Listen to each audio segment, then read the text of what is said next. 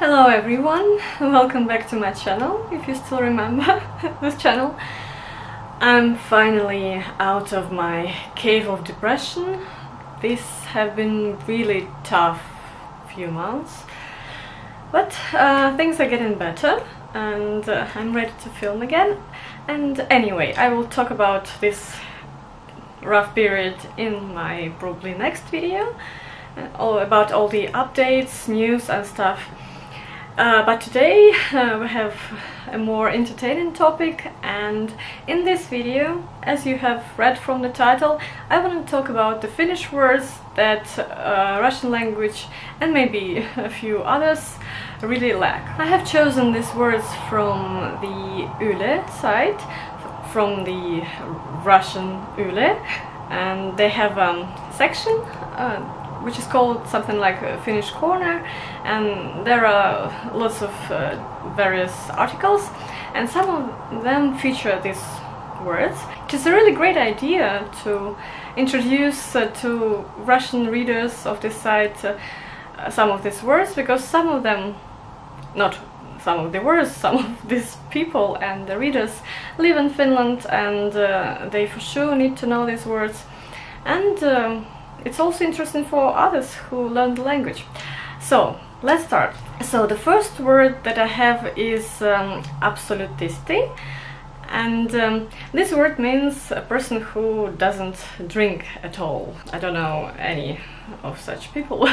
No, probably I do know a few. And the interesting fact is that in Russia this word, we have a similar word, like without the E engine.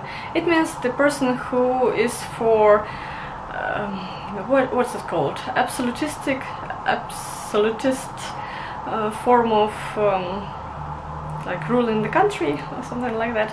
And in Finnish it seems to have a completely different meaning. It's also said in this article that this word is more up to date, if I can call it like that, because nowadays Finnish youth is drinking less and less. That's interesting, and I think it's very reassuring. The second word is, oh my god, rynnäkkökännit, which means like getting drunk with the speed of a storm. And it means that you drink lots of alcohol in a very short time. Well, yeah, that sounds really scary, and the consequences are very unpredictable. Don't do that. Well, if you want to, of course you can, but you know, I'm not sure it's gonna be pleasant. Then we have a phrase which is connected with the previous word, and it's liskojen yö, which means the night of the lizards, and it's obviously what happens after you do or have rynnäkkökännit. And it means that like you would black out and you do stuff that you don't remember after this getting drunk. And probably some of the creators of this word saw spirits of lizards or whatever. Probably how else this could appear. And in fact in Russia we call it that you are visited by a squirrel. I don't know why, but well, probably Finns see lizards when they get drunk and Russians see squirrels. Then there is another word that we don't have in Russian, and it's sohvaperuna, and it sounds like a direct translation from English, from couch potato.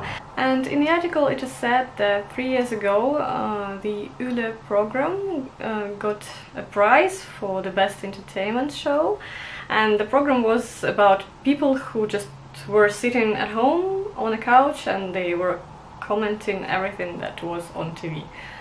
I can't say that I agree that this show might be the best, but well, tastes differ. And we don't have the same thing in Russia. I mean, we have the same people, but I think we call them just people who sit at home. There is a word like domosed, so it's literally meant home sitter. Yeah, we don't have couch potato. Next there is a very funny word, and we also don't have anything like that, and it's kevdonröste, which means the robbery of a cradle. And this word describes the situation when people marry someone who is much younger than them. And it's said that this word also can be used when we talk about people who are, for example, 60 and 45. Really? And I have a question for you. Do you have a word which can be used vice versa when people marry someone much older than they are? The next few words are about food, which I love, and you know that. And the first one is annoskateus, which means jealousy about the dish, and it's about the situation when your friend or whoever you come to the cafe or the restaurant with has the food which is more appealing to you. I actually have a friend who always experiences this annoskateus. Then there is a word which in English is comfort food, and it's lohturuoka. Again, we don't have such a word, we just eat when we are sad. And yeah, basically it's the food which helps you to overcome stress, anxiety or whatever. And this is not really applicable to my life, because when I'm stressed I can't really eat. Probably that's why I haven't gained any extra kilos during the quarantine.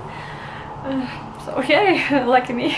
And another word about this food topic, and it's ahku, which means that you are in a situation when you overeat and you can't even get up and you can't breathe, and yeah, that's a very difficult situation to be in.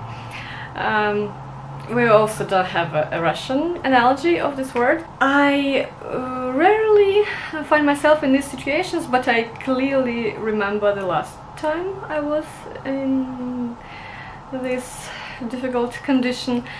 It was last year in Helsinki, and you know, there are lots of sushi places where you just pay something like 10 euros and you can eat everything you want there in any quantity.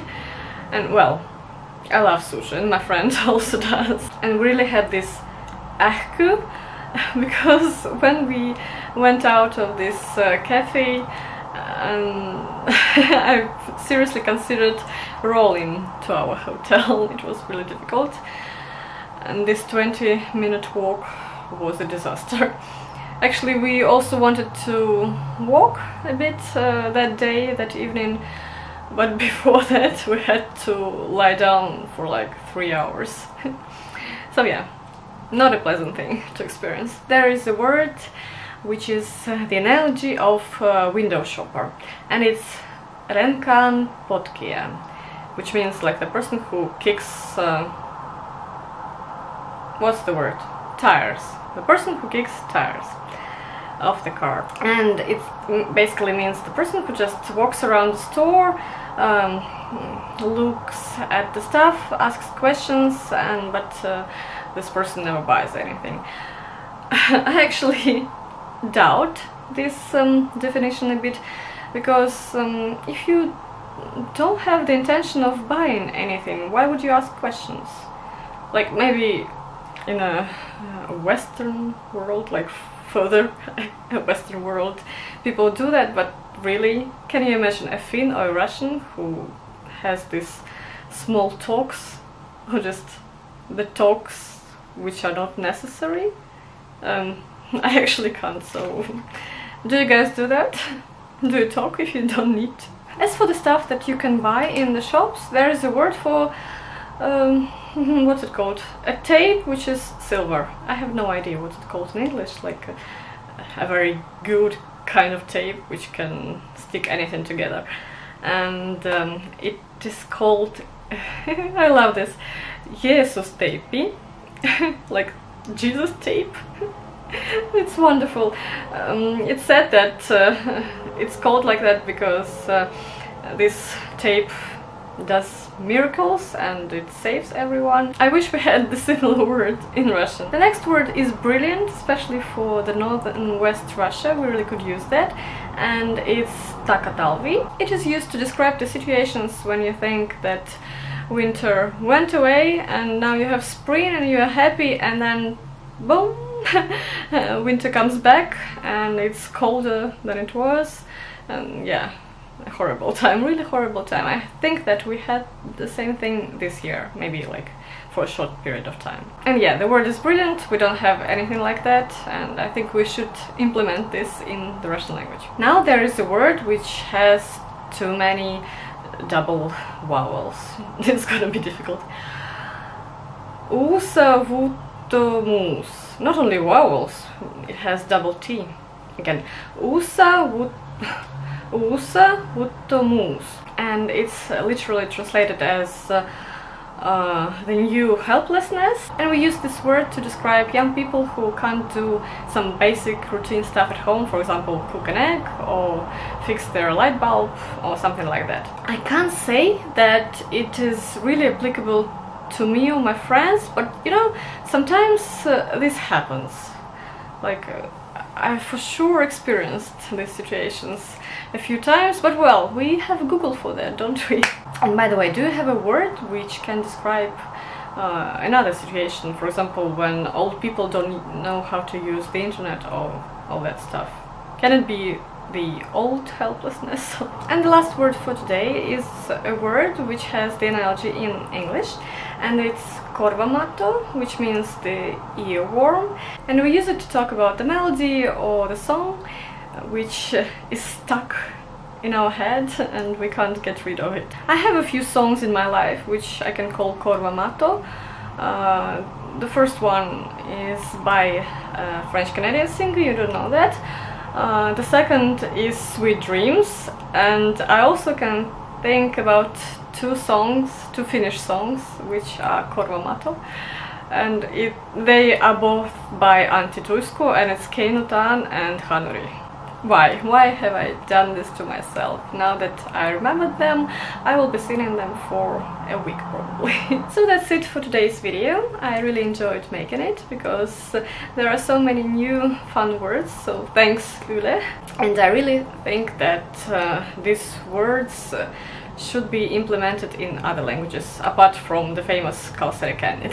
I hope you enjoyed this video. Thank you very much for watching. I'll see you next time. Goodbye.